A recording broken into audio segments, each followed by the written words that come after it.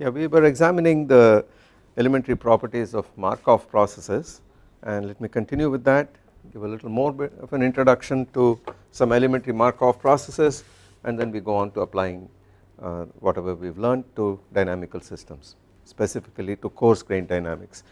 If you recall, I defined the Markov process as one in which the conditional probability for an event to occur at a certain instant of time is dependent only upon the preceding instant of time, whatever happened at the preceding instant of time.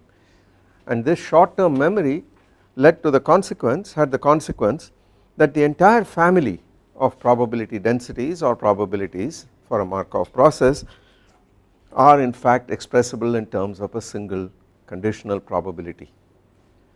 And this means that the system is completely known, all statistical averages can be found once I give you an equation for this conditional probability or probability density.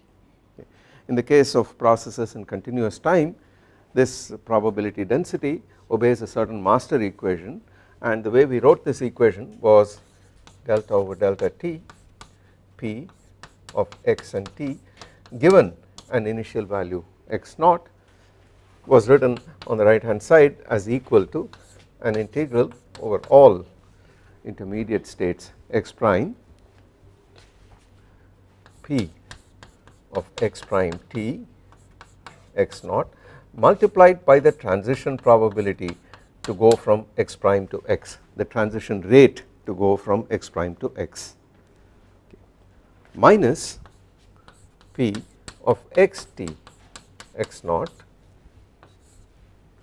multiplied by the transition rate to go from x out to x prime. Okay. And this was like a gain term and that was like a loss term, and this is what the master equation read, and this thing is called the master equation. And I further pointed out that if you took these quantities and wrote these out as some kind of column vector, then you ended up with a matrix equation in the case in which the value of x, the values of x were discrete values, a discrete set of values. Otherwise it is an integration or replaced by a summation in the case of a discrete set of values. This kind of equation is not easy to solve. It is a linear equation in P, but it is an integral differential equation on this side, and it is not altogether trivial to solve it, although there are well established techniques now for handling this sort of equation and making considerable progress. Of course the input information has to be this, you have to know what these transition rates are to go from one state to another. The same thing if I wrote it out in discrete time for a discrete set of states, and let us say the variable x takes on only a discrete set of values x1, x2, x3 etc., and let us label that by some integer j, and let me say the system is in state j if the variable, random variable, has a value x sub j. Then I can ask what is the probability that it is in the state j at time n or time n plus 1. What is this equal to? This is equal to the probability that at time n the system has reached some state k, for example. In this case let us put the time index inside because we are going to write this as a matrix equation. So p j at time n plus 1 is p k at time n multiplied by the transition rate of making jumps from the state k to the state j per unit time. So in one more step it jumps to this point, and in our notation this thing is a summation over k, and in our notation this is a transition from k to j. The way I have written it from x prime to x, I write this as from k to j. This is the gain term, so this stands for the transition probability from k to j, minus pj of n w kj.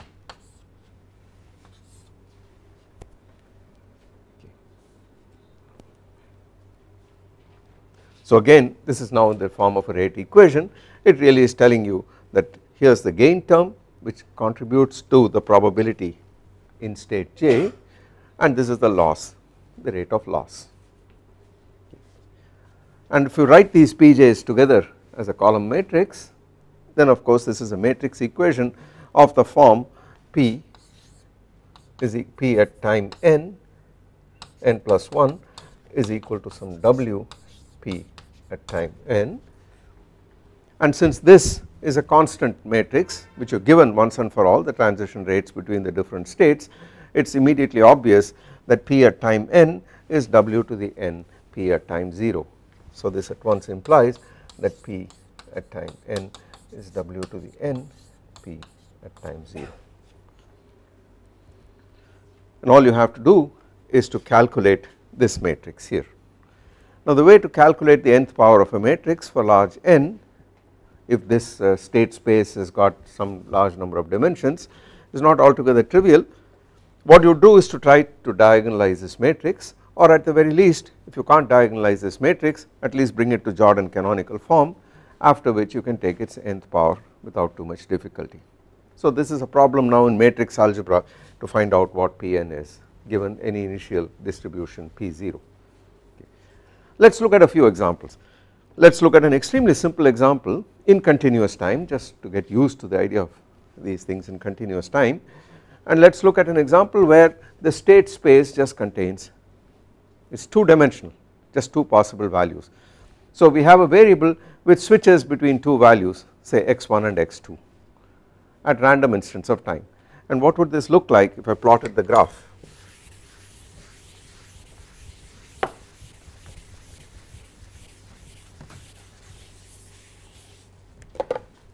So let us say there are two values x1 and x2, so as a function of t I have the variable x, and suppose this is the value x1 and this is the value x2, just for illustration's sake let me take it to be negative, it does not matter. So this is the value x2, it continues for a while and then flips back to x1, goes on for a random instant of time, back to x2 for a random instant of time, and so on. So here is state 1 and here is state 2, and there is a certain transition probability or rate per unit time of switching from state 1 to state 2, and let us call that lambda 1. So lambda 1, so 1 to 2 rate of switching, this is lambda 1, and 2 to 1 back again, this is lambda 2 in general. And suppose this process goes on for a very long time, and now I ask what are these equations, what is dp1 over dt equal to, and what is dp2 over dt equal to. It is evident that at any instant of time p1 of t plus p2 of t must be equal to 1, the system must be in one of the two states, and it flips back and forth between these two states. Now what would this equation be equal to? If the system has reached the state 1 already, it makes a transition to 2 with a rate lambda 1, and that is a loss term for P1, so that is minus lambda 1 P1, because they are switching out of 1 into 2 like this, and then the gain would be if you switch from 2 back to 1, and that would be plus lambda 2 P2. On the other hand, here for P2 what would it be here? Obviously lambda 1 P1 minus lambda 2 P2, okay. And this is as it should be, because as you see the transition matrix, if I write it down, is in fact, so W in this case, this transition matrix is minus lambda 1 lambda 2 lambda 1 minus lambda 2. And as I promised, the sum of elements of each column is 0 as you expect, and it has the immediate consequence that if I added up P1 plus P2, I immediately get, as you can see, d over dt P1 plus P2 equal to 0, which implies that P1 plus P2 equal to constant equal to 1. If you normalize it initially, it remains at 1 for all time. The job of course is to now try to find out what are the steady state properties of this system by this process, by the way, where it flips, by Markovian process where it flips between two possible values back and forth, is called a dichotomous or dichotomic Markov process, very often abbreviated as DMP. Very popular in modeling in a very large number of situations, and it is evident immediately that I can eliminate either P1 or P2, and I am going to get a second order differential equation for either P1 or P2, the same equation in fact, and then the solution depends on the initial conditions. So the solution would in fact be the sum of two exponentials depending on the eigenvalues of this matrix, which are fairly straightforward to write down. Okay. We can in fact compute e to the Wt and write down the full answer. You can do this in some simple form, but first let me ask this: what is the average value of x in this case? This is an ongoing process for a very long time, so you could ask what would be the equilibrium value, what would be the equilibrium value, so that is, or a stationary value.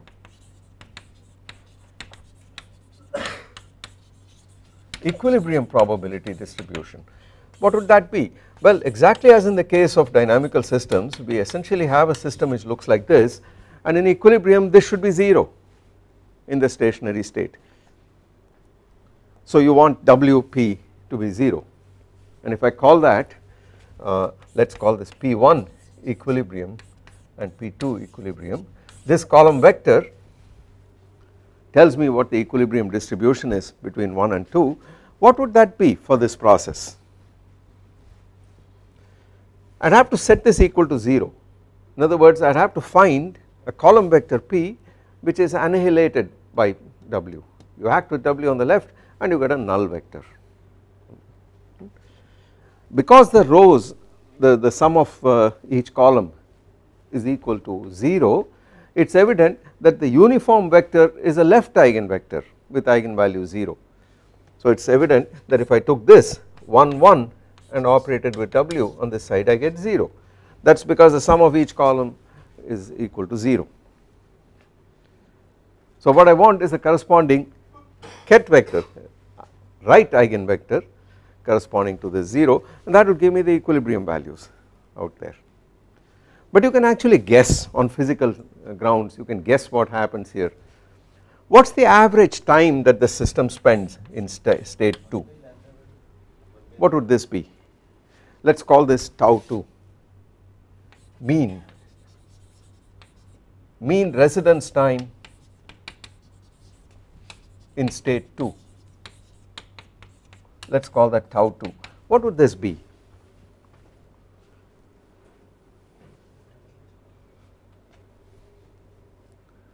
What would the mean residence time here be? And similarly tau, the mean time here would be tau 1. What would this be? Well, it is clear the faster it gets out of that state, the less the residence time in that state. And if it goes on for a very long time, then what you could do is to add up all these intervals and divide by the total time and take the limit in which the total time elapsed goes to infinity, and similarly for state 1. And this would give you the relative fractions, the fraction of time that the system spends in either state 1 or state 2 over a long interval of time. That would be in fact directly proportional to your equilibrium distribution. So what would that be? What is tau 2 going to be? Exactly, it is just what, exactly, absolutely. So this thing here is lambda 2 inverse, and this is lambda 1 inverse.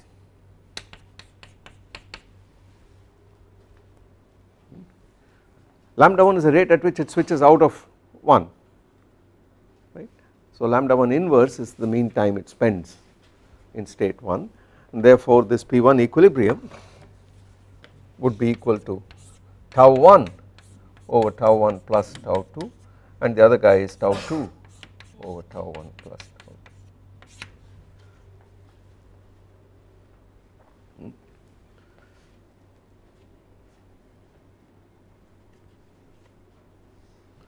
Therefore, this is lambda 2 over lambda 1 plus lambda 2, and this other guy is lambda 1 over lambda 1 plus lambda 2.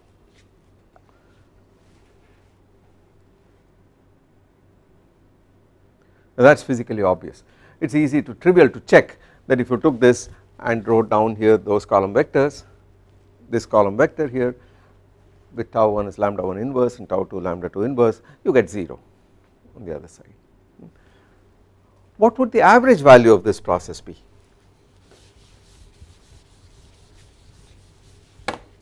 What is x average equal to? x1 into this probability. Well, exactly. So I would expect this to be x1 tau 1 plus x2 tau 2 over tau 1 plus tau 2. This is what I would expect. And that would be equal to lambda 2 x1 plus lambda 1 x2 over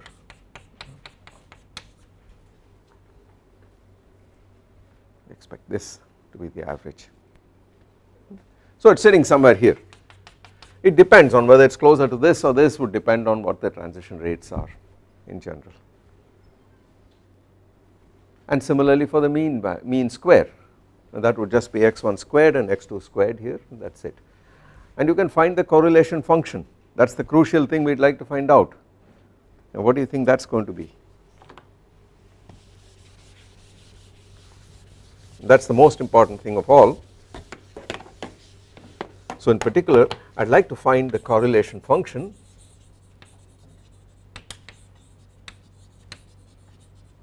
and let me call this C of t in equilibrium. This would be equal to the average value of x minus x average, x of 0 minus x average, x of t minus x average, and the average value of that. That is my definition of the correlation function. And what do you think this is going to be in this process? You can compute this without too much difficulty, but let us see what the exact expression for this quantity is, what the actual expression for this is, the formal expression. If I say that so this is equal to, if it is a continuous process for example, I would say this is equal to an integral over the initial value dx naught, an integral over the value at time t, let me just call it x, times the probability that I have x at time t given x naught at time 0 multiplied by the probability that I have x naught at time 0, since it is a stationary process there is no time argument there, multiplied by x minus x average times x naught minus x average. That is the quantity which I want to average over, and this is what I average over, this probability distribution. This is the conditional probability density and that is the probability density, stationary density of the process. Now of course I have discrete values 1 and 2, so each of these is summed over x1 and x2, and instead of these densities I write down the probabilities themselves. So it is a straightforward calculation, you can complete this fairly straightforwardly. Let us look at what these probabilities themselves are in the simplest instance. So to make life a little simple, let me do the following. Let us take x2 to be minus x1 so that it is completely symmetrical, and let us call this value some constant value c, and the other value is minus c, etc.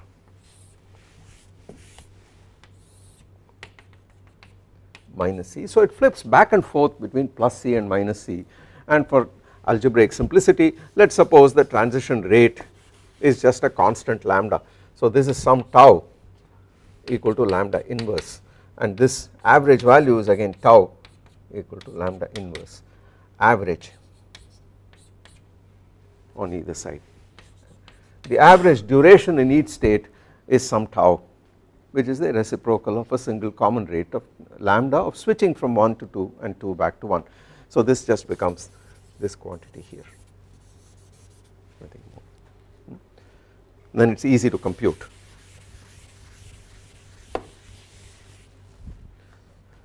So I write P of t once again as equal to e to the wt P of 0 whatever be my initial distribution, and what is e to the wt, it is this, but this is equal to, I need to exponentiate this, find its square and its cube and so on and so forth. So let me write this as minus lambda times the unit matrix plus lambda times a matrix which is essentially 0 1 1 0.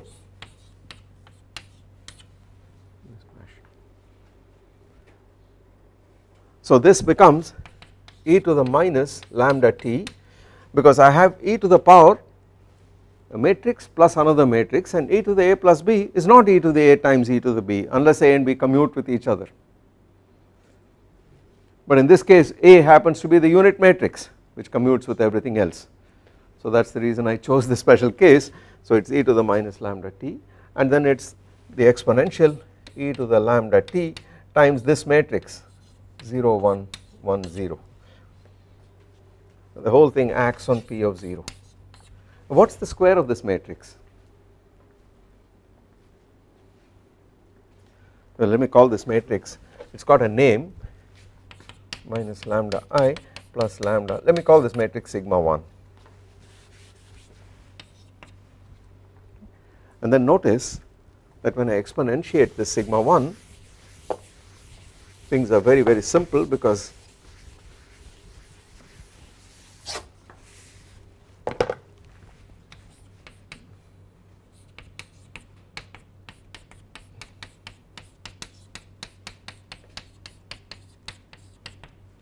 what sigma 1 squared?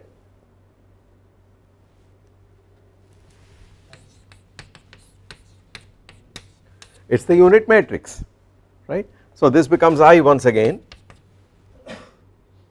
right, and what happens next? 3 factorial sigma 1 cube, but sigma 1 squared is the unit matrix, so it is just sigma 1 plus dot dot dot, and I gather all the i's together, and I have 1 plus lambda squared t squared by 2 factorial plus lambda t to the power 4 over 4 factorial, etc. ad infinitum, and what is that equal to?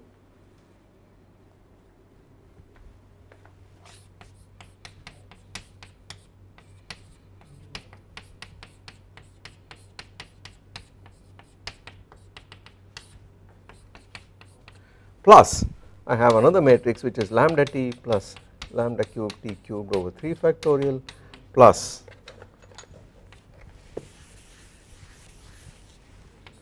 lambda 5 t 5 over 5 factorial plus times sigma 1. So what is this equal to? Yeah, it is equal to cos hyperbolic lambda t times I plus, and this is sine hyperbolic lambda t times sigma 1, that is it. Therefore this thing here is now exponentiated, it is finished, it is equal to e to the minus lambda t times this matrix. So that matrix is just this, cos hyperbolic lambda t sine hyperbolic lambda t, on this side sine hyperbolic lambda t cos hyperbolic lambda t, it is that matrix acting on P1 of 0. So let us write that explicitly, P of 0, that is right. And you begin to see immediately that it gives you exactly what you would intuitively expect directly, and that is the exact solution to this coupled differential equations, which we circumvented by simply writing the matrix solution down right away, and therefore P1 of t, P2 of t, if I write it as a column vector, this is equal to e to the minus, so let us write this out explicitly, the solution P1 of t is equal to, and P2 of t is equal to, there is an e to the minus lambda t cos hyperbolic lambda t times P of 0, so this gives you e to the power minus lambda t P1 of 0 plus sine hyperbolic lambda t P2 of 0, and similarly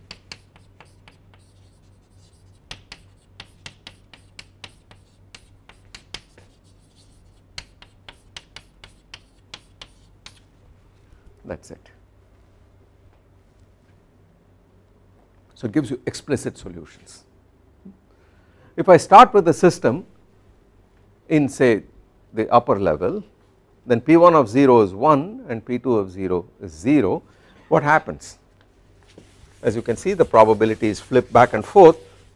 So if P of 0 is equal to 1 0, then this quantity here becomes equal to, this is 0 here, so it is just this, and that is equal to 1/2 1 plus e to the minus 2 lambda t, and that is it. And in that same case this becomes equal to half, there is an e to the minus lambda t, so this becomes 1 minus e to the minus 2. So at t equal to 0 this is 0 and that is 1, and as t increases this fellow drops down from a number from 1 towards half asymptotically, and this builds up from 0 towards a half. Pardon me? Yeah, there is a bracket over here, right, right, okay. And what does the correlation function become? What do you think the correlation function would be? And what are the steady state probabilities? What is the equilibrium distribution in this case? Just half and half. It is clear that the number, the average durations are equal and it is half and half, but that is precisely what you expect this to become as t tends to infinity. That is a check that there is sufficient mixing in this system that the conditional probability tends to the stationary probability as t tends to infinity. The memory of the initial condition is gone, and that is exactly what has happened here. It is not hard to show that the correlation in this case C of t, the average value is 0, so we do not even have to subtract the average, and this quantity is equal to what? If the value of the random process is plus c or minus c, when I take averages and I multiply the two together and I square it, and if I want the correlation function, it becomes clearly there is a c squared which appears here, c of 0 must be equal to 1, and then it is multiplied by, if I compute those averages, it just turns out to be e to the minus twice lambda t. It is exponentially correlated with the correlation time which is 1 over 2 lambda which is 2 lambda inverse. That is the time roughly on which this that is the time scale on which the correlation this is the memory acts. That is not surprising because there is just one time scale in the problem, so you end up with something which is proportional to lambda inverse here. There are many processes which are exponentially correlated, Markov processes. There could be in general more time scales, there could be a sum of exponentials, but when processes are exponentially correlated with a single correlation time, something very special happens, and the DMP is a classic instance of such a two-level system, a two-state process. You can add asymmetry to it, you can change the rates and so on and so forth, but the essential physics does not change. Very common in modeling, very popular in modeling. It is clear that it models something which is either on or off, a two-state system is either on or off. You can make a three-state system where it is on or off, and then there are quiescent states, there are active states and so on. Those are generalizations of these two-state processes. Okay. We could make things a little more complicated. You could say, well, and this is a very popular process, so let me mention that.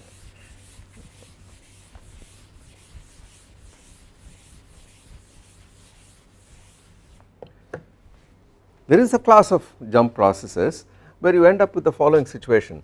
The variable x takes on a continuous set of values and there is some equilibrium state there is some equilibrium distribution P equilibrium of x, some equilibrium probability density. Then in the Markov process for which the transition rate is of this kind, this is the transition probability rate or per unit time to go from x prime to x, we could model this in the following way. We could say, well, this thing is a rate, so there is a time scale lambda inverse sitting there multiplied by something which depends only on the equilibrium or final state distribution. So you could say it does not depend on where you are, but it instantly jumps and with something which is proportional to P equilibrium of x. This too occurs in many physical situations. So the jump rate is independent of the initial state, depends only on the final state, and that too in a manner which is directly proportional to the stationary distribution itself. I urge you to solve the master equation with this assumption. This is a normalized density, so if you integrate this over all x, you assume it to be equal to 1, and then it turns out you can actually solve for the conditional probability density P of x comma t given x naught. You can actually solve this exactly and show that the process is exponentially correlated. So it generalizes the idea of this two state process to a continuum of states in a specific direction. So once again I leave you to work this out and show that the correlation is exponential, there is an exponentially decaying correlation. We will again talk about Markov processes, we will again talk about similar considerations, but let us go now change horses and go completely back to dynamical systems and see how a specific coarse grained dynamics is in fact a Markov process. This is what I would like to do, and I would like to show you that the dynamics is exactly that of a Markov chain, which is the sort of thing we examined here. And now just to make things a little less accidentally degenerate, let us look at the tent map once again of the unit interval, but we will make it an asymmetric tent map just so that we do not have artificial degeneracies, and there is a specific reason why I do so. So let us take, instead of a tent map which goes up and comes down to half, let us say it goes up in this fashion and comes down there for the rest of it, and let us suppose this is some number a which is less than a half. So 0 and 1 here, and this is unity here, and this is my map function. So this is how xn plus 1 is given xn. I call this the asymmetric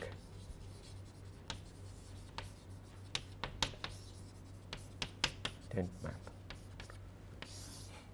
and the map function is the following: xn plus 1 is equal to, it is clear, it is xn divided by a for 0 less than equal to a. The slope is 1 over a because it reaches 1 when xn is a, and what is the slope here? It starts at 1 and goes to 0, and therefore it must be 1 minus x, and the slope is 1 minus a, because if a is a half, it is also a half, it is also 2. So a less than equal to xn less than equal to unity. Okay. Now this map is fully chaotic, and what I am going to do is to partition it into two cells, a left and a right, and the natural thing to do is to partition it from 0 to a as one cell and a to 1 as another. So let me call this left, and let us call this the right cell, and similarly for xn plus 1. Okay. What is the invariant density of this system, of this map? So we write the Frobenius-Perron equation once again. I have rho of x equal to integral 0 to 1 dy rho of y, a delta function of x minus f of y, in this fashion.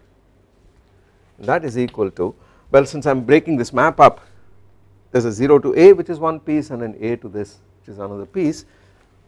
So this is equal to 0 to a dy rho of y a delta function of x minus y over a, because that is what the map function is in this region, and then a piece which is a to 1 dy rho of y a delta function of x minus 1 minus y over 1 minus a. That is the Frobenius-Banach equation, and in the standard procedure we convert this to a functional equation and see if we can guess a solution to this equation. So I pull out this a, y becomes ax, so it is rho of ax, but if I pull out this a from the denominator it goes up here in the numerator there, and similarly plus 1 minus a, this factor comes up, and then a rho of, now y here is equal to, so 1 minus y becomes equal to 1 minus a times x, so y becomes equal to 1 minus a x. So this argument is 1 minus a times x. That is the Frobenius-Banach equation in this case. What is the guess solution?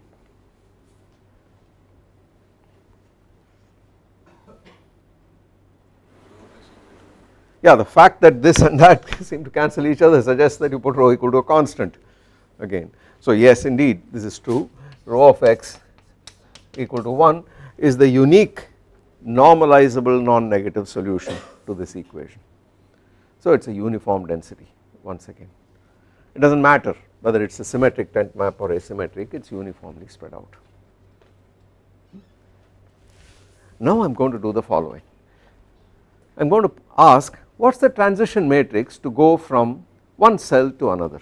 We write this W down completely for this chain, and then we test if this is a Markov process or not by finding out whether the two-step probabilities is just the square of the same matrix which you get in the one step. If it is, we know that it is a Markov process, or the n step probability is just some transition matrix raised to the n. If so, if that is computable on both sides and you verify that this is so, then it is as good as a Markov process, but we need several steps to do this, and let us do that carefully. First let us ask what is the, so my cells are here, and this by the way is A also, so this is cell left here and that is right here, and this is left here and right here for the one step transition. Okay. First I ask what is the measure of the left cell, what is this equal to? That is clearly an integral over the left cell which is 0 to a dx rho of x, that is obvious, that is the definition of the invariant measure, just the integral of the invariant density over the cell. Okay. And since this is constant equal to 1, this is a, and mu right equal to 1 minus a, so that is certainly true. Right.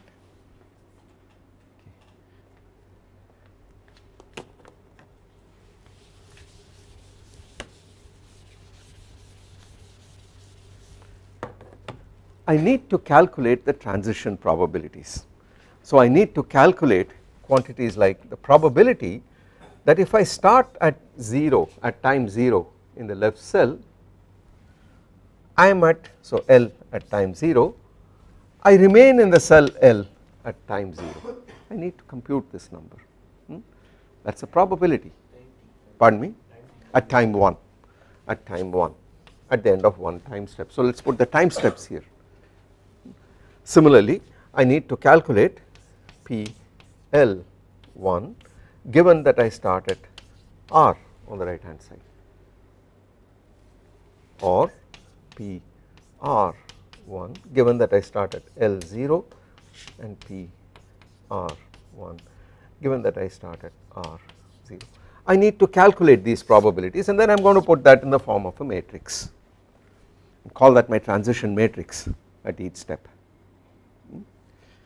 Now how do you define these quantities, what would you do? Remember that the x itself is continuous, but I have broken up the whole thing into cells, and I am now looking at the symbolic dynamics of the cells. So the states of my system are either L and R, and that is what I have written here. These are the probabilities I am computing. But how do I write this down? For example, how would I write this down? What would be the procedure to write this down? From first principles, I would like to know what is P at L1 at L0. I have to be a little careful now. So I say, well, what is the joint probability that I am at in the left cell at time 1 given that I am in the left cell at time 0. So I start with this quantity here and ask what is this joint probability, and this, as you will see intuitively, is equal to an integral over dx naught. Suppose x has the value x naught at 0 time, so it is an integral over dx naught over the L cell, an integral over dx1 over the left cell multiplied by what? Since x is continuous, we are talking about probability densities, right. So this is multiplied by the probability, invariant probability that you are in the cell L. You have the invariant probability for this variable x naught, rho of x naught integrated over L, that gives you the probability of starting in L, multiplied by the probability density for starting at x naught and moving to an x1, and that we know is a delta function kernel, and we know that is equal to this. This is a conditional probability density. It says if you give me an x naught, I am guaranteed to go to an x1 whose density is given by this, and that multiplied by rho of x naught gives me the joint probability density for x naught and x1, x naught at time 0 and x1 at time 1, and it is integrated over x naught and x1 over the regions that you are interested in. So this is in fact the definition of this joint probability, right. But what is that equal to? What is this equal to? Well, x naught L, the cells L is just 0 to a dx naught, and it is just 0 to a once again over dx1 on this side, and rho of x naught for this map is 1. So you do not need to put that in, but you do need to put in delta of x1 minus f of x naught, this function, and this function was what? X over a, so it is x naught over a, because that is what the branch on the left is. So delta of x1 of x naught over a. Okay. I need to compute this integral. So the range of integration, the region of integration, you can do this geometrically in the following way. One way would be to convert this to an integral delta function over x naught, finish that and then do the x1 integration, but I can do it as it is because I also have to integrate over x1. I may as well do it directly provided the delta function fires. And when will that happen? Here is the region of integration, this square, and here is the delta function constraint which tells you that x1 is f of a, f of x naught. So what is the value of this integral?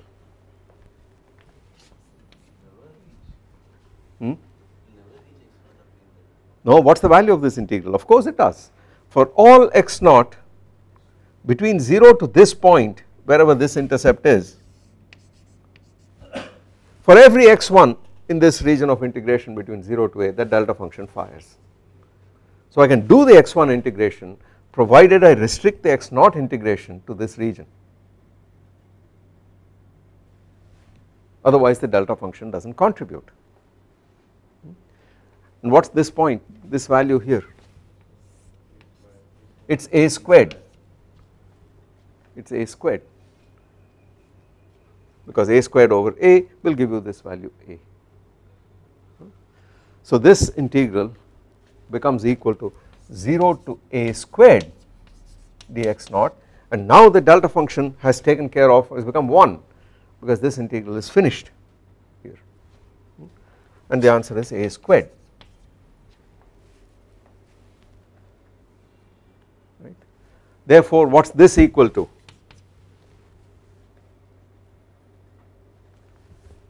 That is the conditional then say probability for this L to L.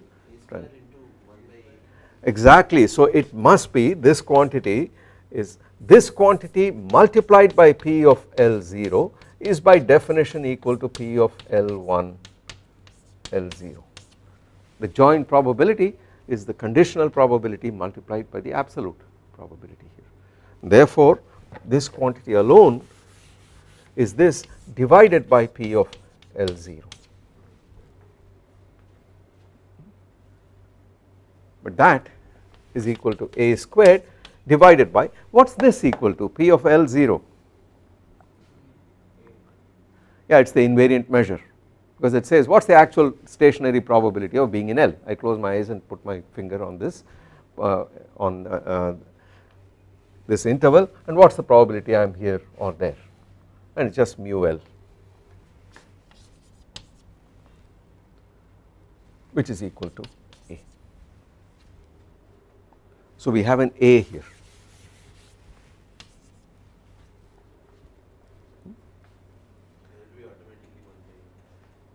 What is this going to be?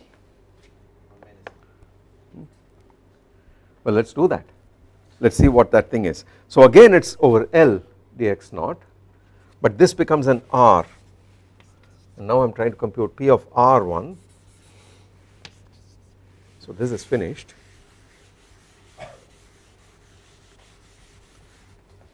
This is over R, and I have to do this integral, and what does that become? I use the same strategy as before. In this case, since the invariant measure is unity, it is actually very simple. I have to integrate over this quantity here dx naught over L, but dx1 I integrate over R. So really it is this range of integration that I am talking about, and this range of integration, for every value of x1 I have a contribution from the delta function provided x naught runs from here to there, and therefore this is equal to integral, and that runs from a squared to a, from here to there dx naught, and then the delta function contribution over x1 gives you unity for the x1 integration.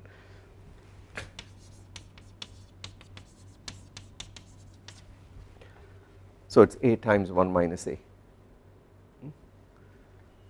So this guy gives you a times 1 minus a, but then I must divide, in order to get this conditional probability I must divide by the measure of this cell here mu of L, which is an a, and therefore this just gives me 1 minus a.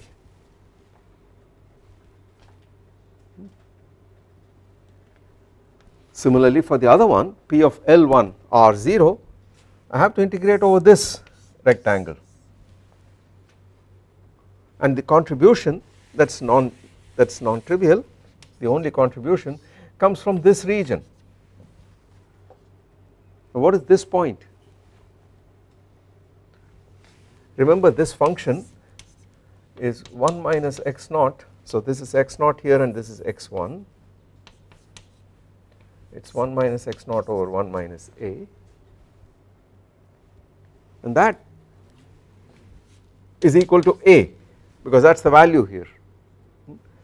So it tells you 1 minus x naught equal to a minus a squared, or x naught is equal to 1 minus a plus a squared.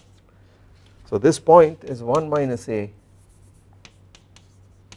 plus a squared.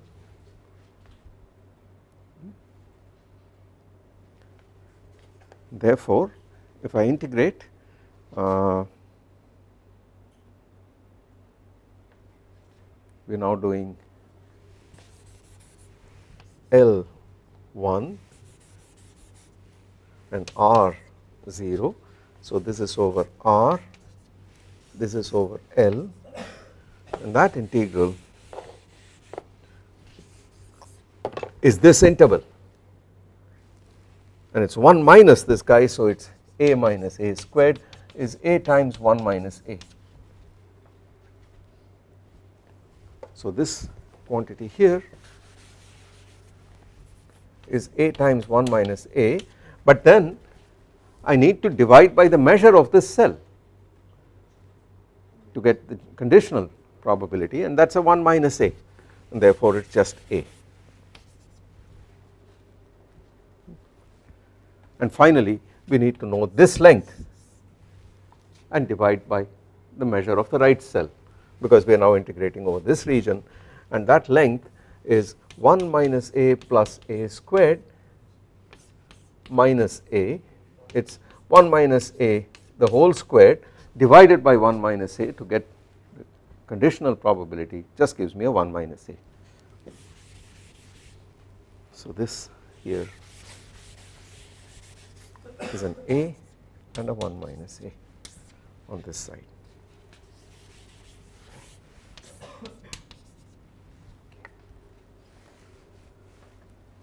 The sum over each column is 1, therefore it is a stochastic matrix, a matrix with non-negative elements such that each column adds up to 1 or each row adds up to 1 is called a stochastic matrix, because it is connected to these probabilities. And such a matrix would have a uniform left eigenvector. Had the row sums been equal to 1, it would have a uniform column vector as the eigenvector. So it clearly has 1 as an eigenvalue and a uniform left eigenvector, and the corresponding right eigenvector is not hard to find. It would be related to some equilibrium distribution. In this case it would be related to a and 1 minus a itself. So this gives me my transitions here, the transition at one time step, and the question is can the transition matrix at 2 time steps be written as the square of the transition matrix over one time step. So if I call this some transition matrix T, it is related to the W that I wrote down earlier by the addition of a unit matrix here. Then the question is what is T squared, and is that the same as, so the question we ask is the following, is, and I leave you to verify this, is the matrix P of L at time 2 given L at 0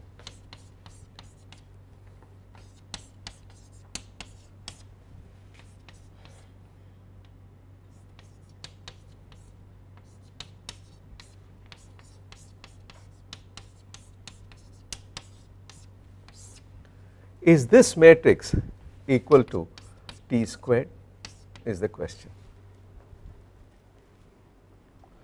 If it is, then you have reason to believe that this is a Markov chain, because all you are doing is to take this transition matrix, one step transition matrix, and multiplying it, raising it to higher and higher powers. Now what would you do to compute this? Yeah, what I do is to first compute this L2 L0, and I write this as over L dx naught, let us just call it alright x naught over L dx2 times rho of x naught, which is a unity in this case, multiplied by a delta function of x2 minus f2 of x naught. So I take the second iterate of this map and play the same game and compute these numbers, which are very easy to do in this case, and check out whether that is equal to the square of this guy or not, of this matrix here. If so, then by iteration, by induction, I know that this is true in the nth step as well. I leave you to verify that this is indeed so. This is a Markov chain, which is equivalent to saying that this partitioning that we have done of the phase space in this map is a Markov partition, because the symbolic dynamics of the system has been reduced to a Markov chain in discrete time, and therefore I can use the entire machinery of Markov chains to solve various problems here. For instance, I could ask questions like, if I start with the cell L, then what is the mean time for me to come back to the cell L, because it undergoes excursions from L to R, it stays in L for a while, etc. So if it leaves L after a time step, what is the mean time for it to come back, what is the statistics of these recurrence times, and so on. So the entire machinery of Markov chains, for which well defined answers exist for such questions, can be used in order to study the dynamics of this system. You do not have to go back to the map anymore, because that dynamics has been now transferred to the properties of this Markov chain. It carries all the information that you need. This transition matrix already carries everything. So we will study this a little better, because I would like to do two things. I would like to show you that there is a uniform, there is a very specific behavior of the recurrence statistics, namely when the system comes back, because it is ergodic, you know that the system will come back to whichever cell you leave given enough time. Then a question of interest is, how long does it take to come back, what is the statistics of the recurrences, are the successive recurrences independent of each other or not, and so on. Well defined answers to these exist, and we will use this as a sort of case history to study this a little deeper, and I will do that next time. Let me stop here today.